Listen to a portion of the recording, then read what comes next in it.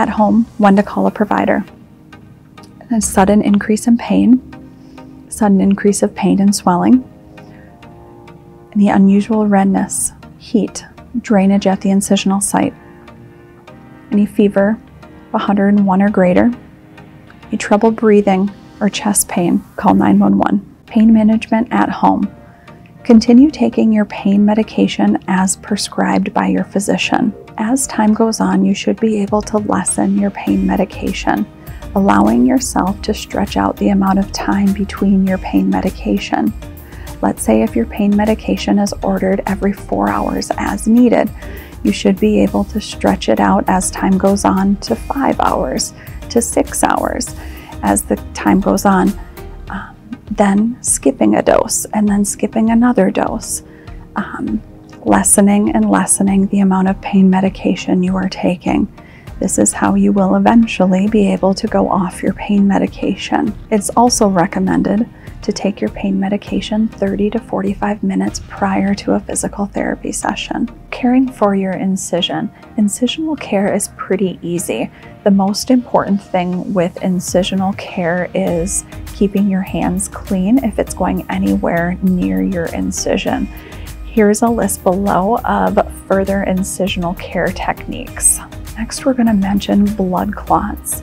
So blood clots are rare, but they can be very, very serious. A few things you can do to prevent blood clots, of course, are move, activity every hour while you're awake.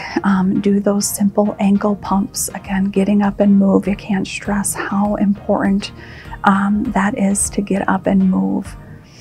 Of course, the compression socks or the TED hose, if those are ordered by your physician, or any ACE wraps or any sort of compression wraps, if those are ordered by your physician.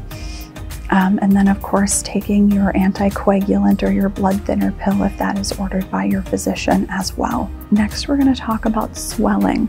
Swelling is definitely a key component of total joint replacement. Swelling can definitely increase with exercise. It can also be improved with elevation, and ice are definitely things that can help with this, along with resting. So keep that in mind when it comes to improving swelling. You're going to rest, you're going to elevate, and you're going to ice. Very key components of helping with that swelling. Next, we're going to talk about constipation. So why are we talking about constipation?